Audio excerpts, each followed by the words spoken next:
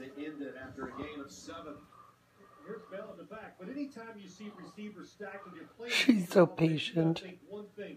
Here comes the screen to the person that's standing back deep. And you've got to attack the line of scrimmage, knock the blockers back, and then you want to chase it from behind or have the safeties come up there and make the tackle. But when you're playing a team like this, they have so many screens that if you see these odd formations, that's the first thing you have to think. You got 3rd and 5. Play action, and Vick comes into the end zone, and it's juggled for a moment, still waiting for the signal. And they call it a touchdown to Darius Hayward-Payne. What a throw. Look what they did.